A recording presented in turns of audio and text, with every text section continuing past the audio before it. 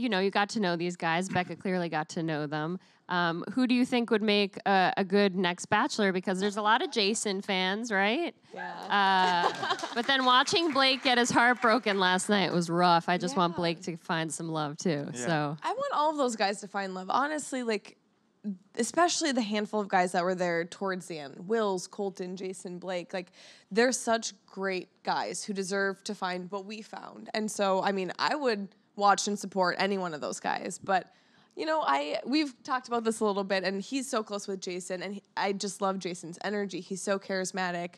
But I think any of those guys would be open to every girl that they would meet and just make the most of their time. And it would just be fun to watch any of them. Yeah.